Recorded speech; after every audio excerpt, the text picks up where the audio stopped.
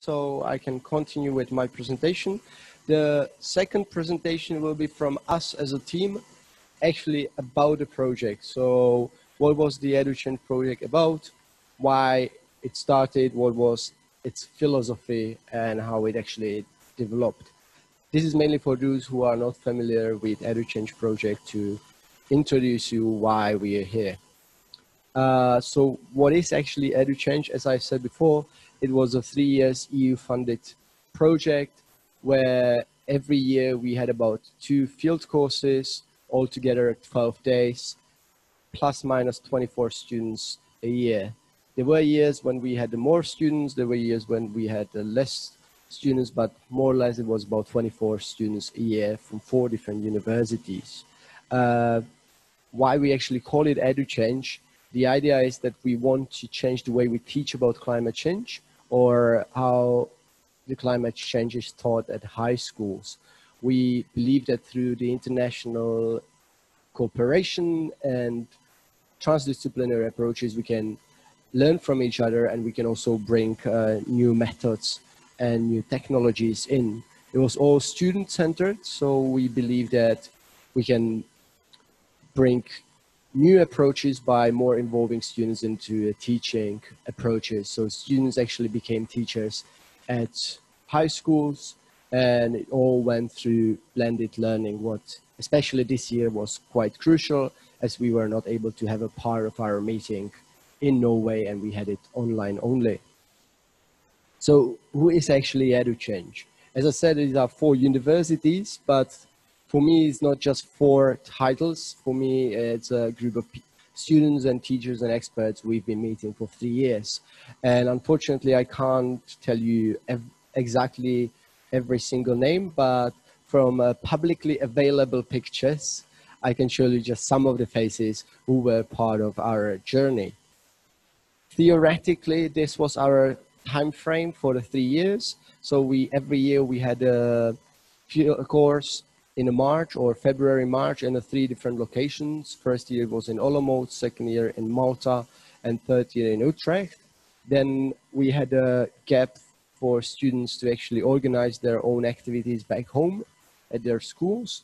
And then in May, we've been meeting in Trondheim, except this year when, due to obvious reasons, we had to move it into virtual and online environment.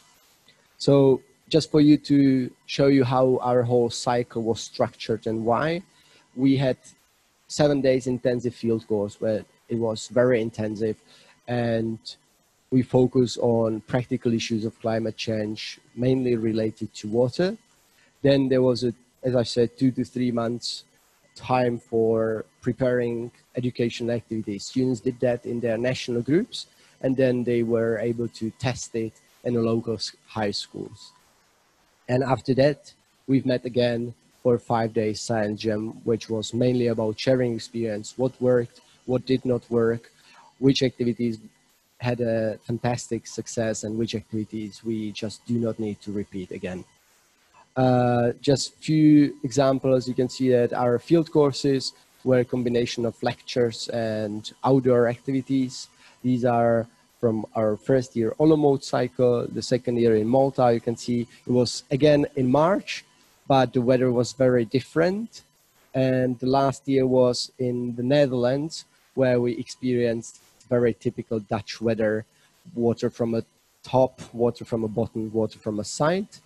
But that's a part of the field course. You experience what the climate change actually is in the field. Sometimes it was a bit too challenging for some of us, but we had this experience of crossing the rivers in a Dutch lowlands.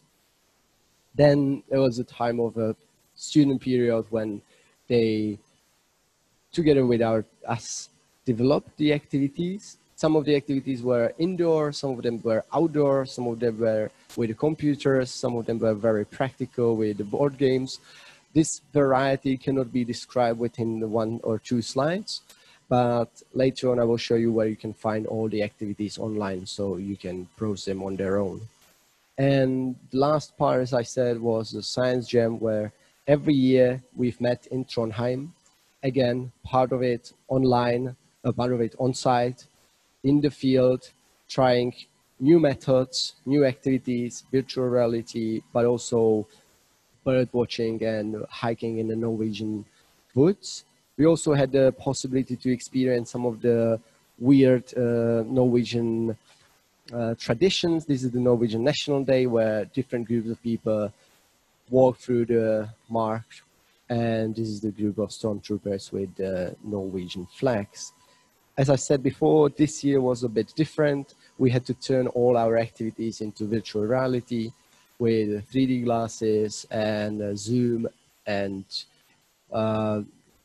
virtual Google expeditions. We switched what we were supposed to do in Norway into online. This brought us various challenges, but based on the evaluation, our students actually appreciated that we were able to organize such event. I was thinking to give you a brief presentation about EduChange philosophy, if we have something like EduChange philosophy. As we have a philosopher in the team, I have the philosophy just in an apostrophe. It's not a true philosophy. It's what we somehow believe what EduChange can be. For us, EduChange as such, it's the two words, education and change. It's describing the change in teaching and also in a learning process.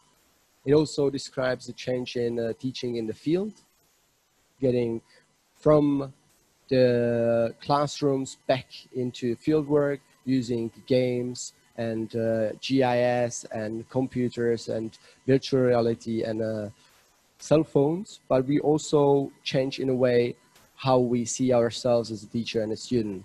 The boundary between being a teacher and being a student is fluid. So sometimes you're a student and sometimes you're a teacher. Our students were teachers back when they came to high schools. So this boundary was not really strict for us.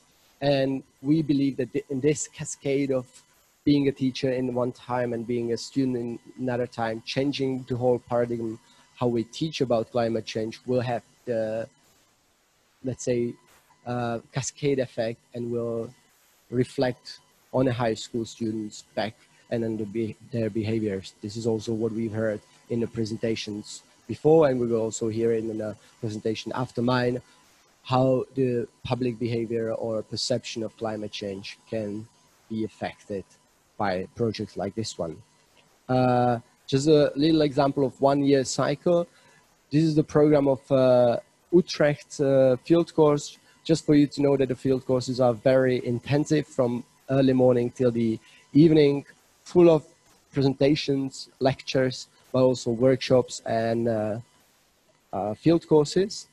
This was the original plan of going to Norway. We were supposed to be most of the time outdoors, trying different workshops and activities, but as I said, it was changed due to the coronavirus.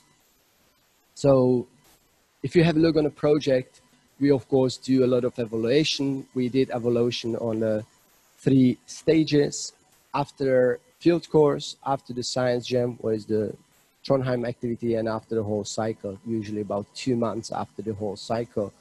And I picked just 2 posts or 2 examples from the evaluation that our participants believe that they are more aware of things that they can do about climate change. And they are also feel more skilled in using geospatial technologies about the climate change, thanks to the project. The whole full report takes about 30 pages, so obviously we don't have a time to go through it here. But these are some of the points that I wanted to point out that were the outcomes of our project, and we are proud of that. Every project needs to have its visibility.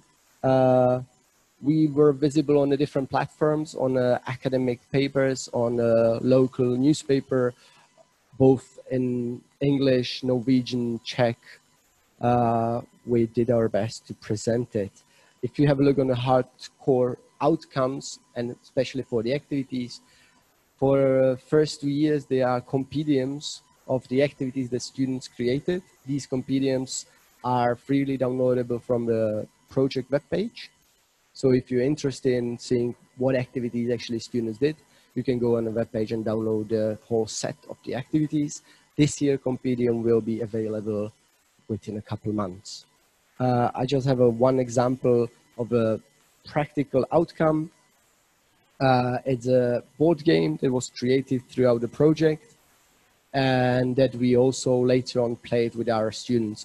This is a board game where you as a participant or a player have to design a city, and then the flood will come, and based on the severance of the floods, you will see which buildings actually survive. You have a different anti-flood measures that you can build, like trees and blocks. And the idea is to design a city that is actually workable and that will survive the floods. This basically was my introduction of the project for those who are not familiar with that. And if you have any questions, how the project worked, and etc., back to the chat. So if you have any questions, either here or online, let me know. Any questions from here? I see one hand. Okay, waiting for one question. No questions online yet. Hello. I was wondering, because I'm one of the participants, and we raised concerns that we wanted the program to be more eco-friendly, and we were talking about how we were flying a lot. So if you would, in future, if there was another program or another run of this one, if you would consider making it virtual and like it was during the lockdown. Thank you. Yes, we had this discussion many times. You're flying too much and you're doing event about climate change. That's true. The lockdown showed us that it's possible to do it virtual. Nevertheless, I would not repeat it if possible, because the field course is actually about being in the field. And it's very hard to do it virtually, not being in the field, having the first-hand experience. On the other hand, we are planning the future EduChange 2.0, where we reduce the number of courses from 2 to 1. So there will be one less event, one less flying. But there were also other ways how to reduce carbon footprint. Last year, students traveled to Norway by trains, buses, etc. This year, we took a train to Netherlands from Olomouc. So there are ways how to reduce our carbon footprint. Obviously, if you're from Malta and you need to get to Norway, there's no other way than flying. You can get a boat, yes, but it will take you about 3 months. So yeah, we are aware of that. We are trying to do as much online as possible, but there are certain parts of the program that we just can't turn into online meeting. Any more questions or suggestions? No more questions online yet. If not, I'm okay with that. For online participants, please don't forget to register or actually confirm your participation. So far, we have 5 people confirm participation, but I see at least 20 people online. So if you're online, just click on the link. It's on the top of the chat, EDC-register. That's really helpful. If there are no more questions, we will have a next presenter who's Tim in 15 minutes, so 10:15.